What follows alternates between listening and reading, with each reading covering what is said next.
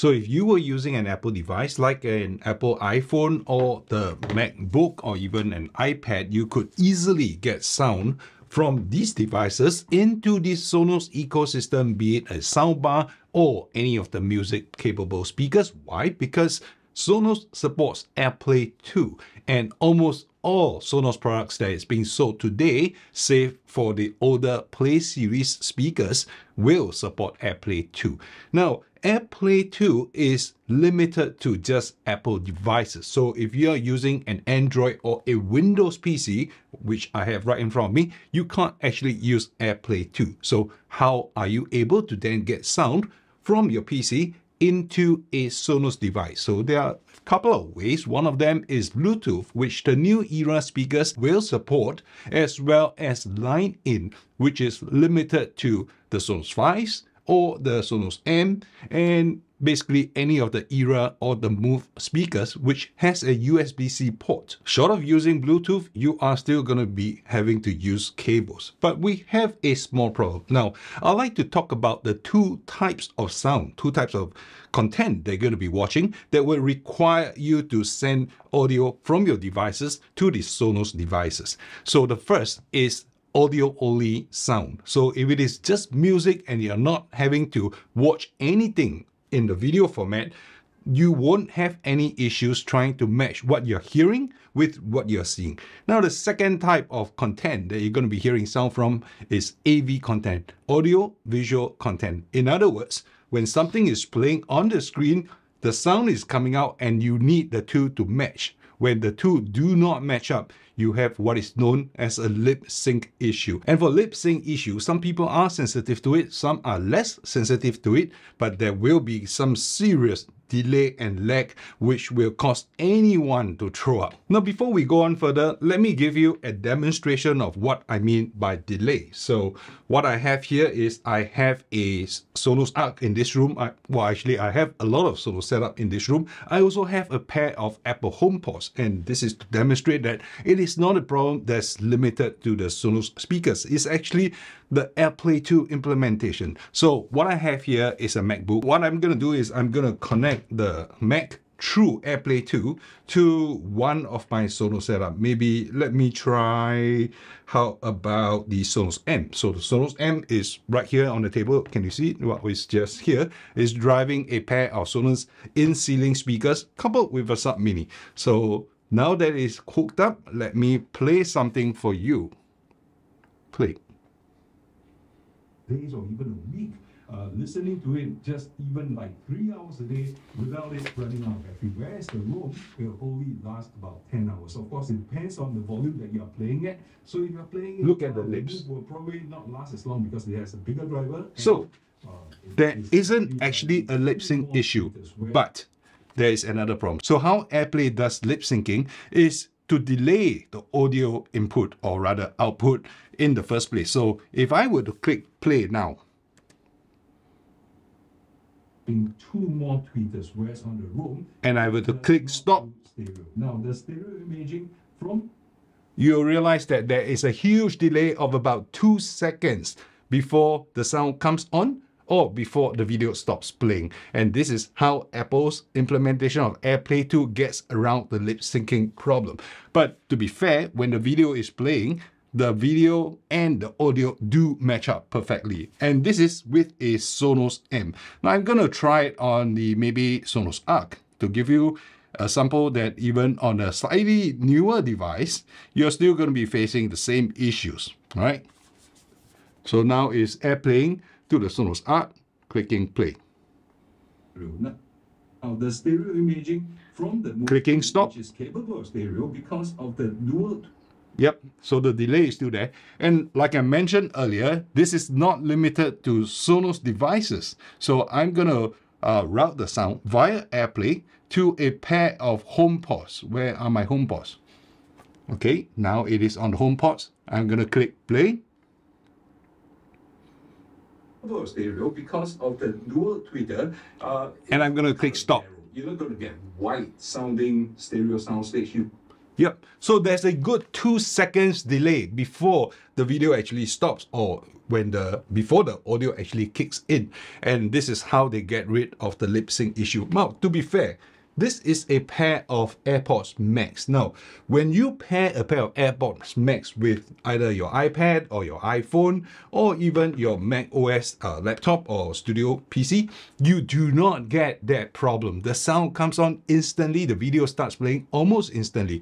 So to say that this is purely an AirPlay problem, I wouldn't think so. So it is probably an implementation difference between personal audio devices as well as full-size speakers. And I don't quite know why that is the case. Maybe it is the implementation switching between Bluetooth and Wi-Fi. I don't actually know how AirPlay works, but I know that if you want to get sound to match between audio and video images, or rather content on the screen, you are going to get serious delays. And you're going to feel like something is wrong because the PC doesn't feel responsive when you click play and you click stop. Now, there is a setting within the Sonos S2 app that you can go to, and the setting allows you to set audio delay. But note that the audio delay, that setting does not affect the AirPlay 2 implementation. So whether you set it to 75 millisecond or the 2000 millisecond, which is 2 seconds, it actually doesn't remove this problem. So why am I making this video today? Now, the thing is that I really want to get sound coming from a PC or a laptop and listen to it via a Sonos device, right? It's not limited to whether it's the Sonos Arc or anything. Now, what I used to do was I linked up the PC to the LG CX TV, and well, this is the one I have here. This is the LG CX TV.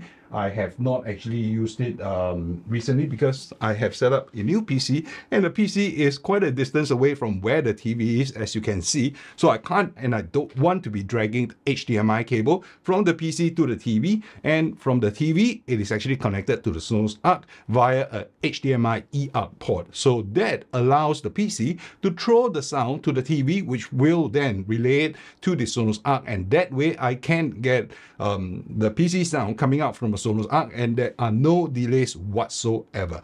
But this particular setup I have here, this is the PC. I'm linking up to a monitor. This is a 34-inch wide screen monitor, and it does not have any HDMI eARC port. So the only way I'm going to be able to get sound out of it is either via Bluetooth or a 3.5mm. Now, 3.5mm output is available on most PCs and on most laptops. So as daring, as bold as Apple is, they have not really removed the 3.5mm jack from their laptops. Now, the 3.5mm jack is ubiquitous. It is an analog form of output, which you can then plug in any number of earphones or headphones that you want and be able to get sound instantly in the easiest of way. And it doesn't even have to be a powered device. So for the PC, if I wanted to get sound out of it, I'm actually relying on the 3.5mm output. Not all PCs have optical digital output, and most laptops, in fact, I don't think there's a laptop that I have used in the recent 2 decades that has an optical output. So I have to rely on the 3.5mm. Now, to get the 3.5mm out, there are a couple of devices I can use. I can use the Era series. I can use the Move 2, which has a USB port, which will accept a USB dongle that will convert an analog 3.5mm signal into the Sonos ecosystem, and from there I can listen to it. But I am not trying to do that right now, and in fact what I have is a Sonos Amp. So the Sonos Amp has a pair of RCA inputs, left and right channel, which you can find an easy cable or easy converter to convert the 3.5mm output into RCA line level output to be plugged into the Sonos Amp.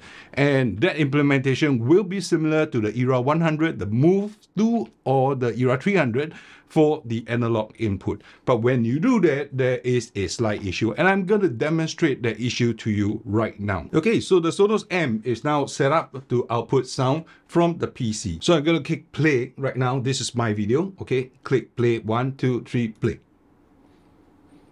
It will probably fit into your palm or your bag or haversack or your backpack, depending on what you're holding around. Fairly easily, you probably won't shove it in your bag, and you probably want to carry it around. There is a serious lip sync issue. So you have that 2000 milliseconds lag. Now, this you can actually fix via the audio delay settings in the Sonos S2 app, right? So we are not going through AirPlay, we are actually going into the line in setting. So go to the Sonos Amp or maybe the Era 300 or the Moves and go to the line in input, and under line in, you're gonna see audio delay. So if you click through to audio delay, Sonos, for some strange reasons, maybe for compatibility and stability reasons, they have decided to set the audio delay to a max of 2000 milliseconds. That's a full 2 seconds. So 1000, 2000, then it starts talking, right? And even at that point, it doesn't match up. So whatever you're hearing is not matching with the lips. So this is actually far worse than what AirPlay 2 is doing in order to resolve the lip sync issue. At least when the video starts playing via AirPlay 2, it actually syncs up completely and seamlessly. Whereas in this particular case, even after the delay, the lips and the sound that's coming out is still not in sync. But there is a very easy way to solve this. So in the same panel, under audio delay, you're going to set the audio delay latency from a max of 2000 milliseconds all the way down to 75 milliseconds. Now, this determines the amount of time that Sonos has to process the analog input and convert it to a digital signal, which it will then play and allow syncing the sound throughout the whole Sonos ecosystem across all the speakers that you have. So, of course, to convert the signal from analog to digital, it requires a bit of time. 75 milliseconds is actually good enough. A frame in a picture is rendered in like 10 milliseconds or so. So I can't imagine converting audio signals from analog to digital to take that amount of time. Now, when I set it to 75 milliseconds, this is the result. Now, this Move 2 is actually resting in a wireless charging. Well, they call it wireless, but actually there are 2 pins at the back which will connect to these 2.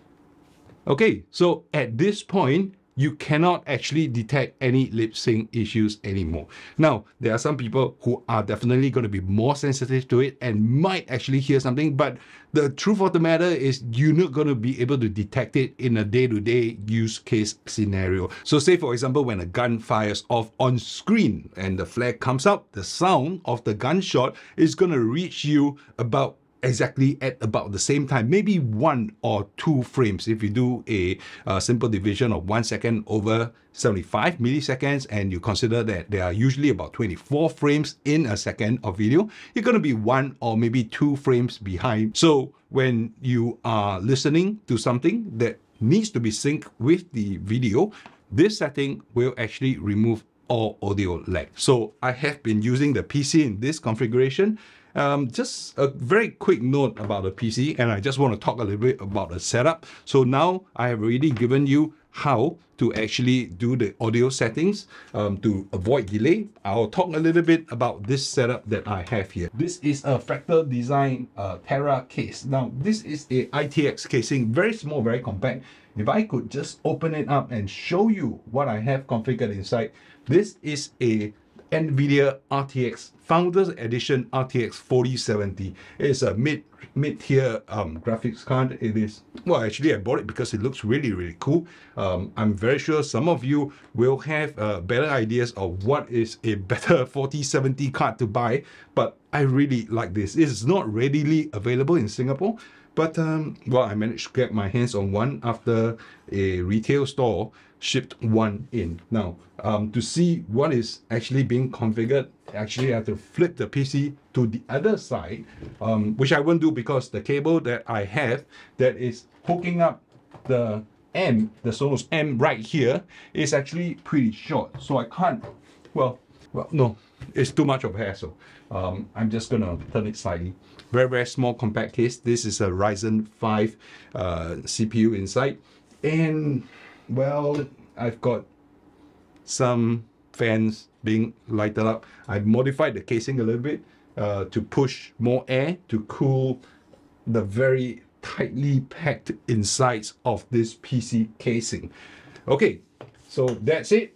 The Sonos Amp here is actually driving my 2 ceiling speakers, and the 2 ceiling speakers are the Sonos in-ceiling speakers from Sonos. So they do get detected as architectural series speakers from Sonos, and I'm able to tune through play. Now, I have a couple of things that I want you to note when you are doing this setup. So most important thing to note is that you are going to end up having to control 2 volume slider. So one volume slider is on the Sonos Amp itself. The second volume slider is actually from the PC itself. So on the Sonos S2 app, you actually have to go inside the S2 app setting for the Sonos Amp. And when you go inside the Sonos Amp and you scroll down, you will see that there is a line in, and line in has the audio delay. That's what I spoke about just. And there's a source level. So on the source level, there's level 1, which is low, all the way to level 10, which is high. So this is to indicate which component you are connecting via line in. So in this particular case, I selected level 8, which is